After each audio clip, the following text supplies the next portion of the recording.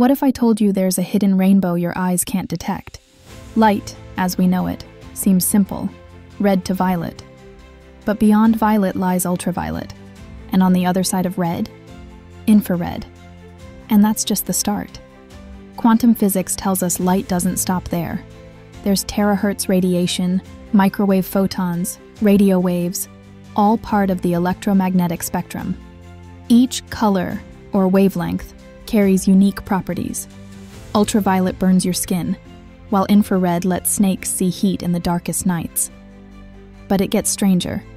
Quantum-level vibrations influence light interactions, creating something called quantum rainbows, patterns you'd need special detectors to appreciate.